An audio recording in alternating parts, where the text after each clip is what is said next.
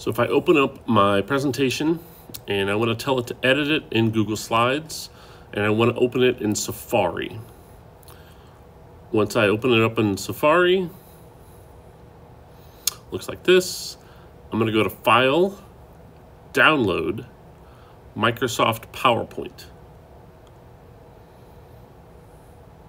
And then from here, it should give me, okay, here's your PowerPoint. What do you want to open this in? Because we don't have a PowerPoint app on our device.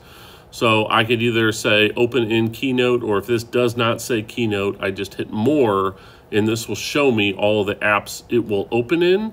If I don't have Keynote in this shortcut list, I can hit more, and it'll show you all the apps that can read this device, including Keynote, which should be down here like that.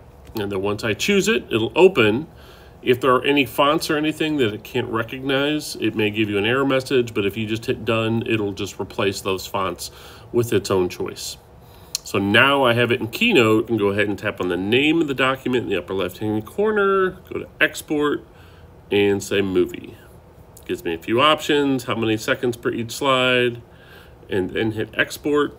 This will export this as a video, and then ask me where do I want to put it. So I can just save it, which goes right to my camera roll. I could save it to the Files app, whatever's convenient.